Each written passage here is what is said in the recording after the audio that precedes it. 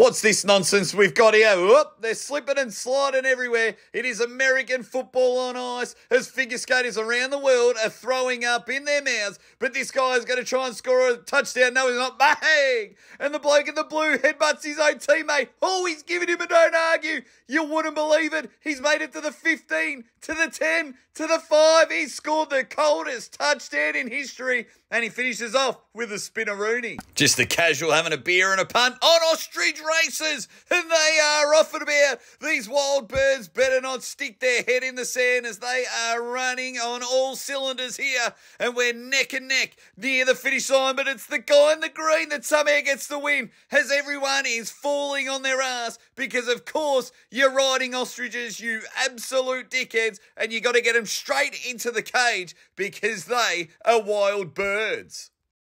Love it when parents line up and they take the race too seriously, but the bloke at the end, he's fallen down and his ass has been hanging out.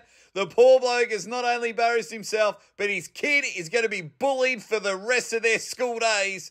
Unlucky, son. Welcome to the wonderful and wacky world of extreme ironing as these plebs think it's a fun idea to try and iron a shirt in all sorts of the area. This lady's actually not breaking any sort of stereotype by being good at the sport there as this guy is hanging upside down and trying to figure out how he can get all the wrinkles out. Buddy, I think you just need to readjust and have a look at your life going forward.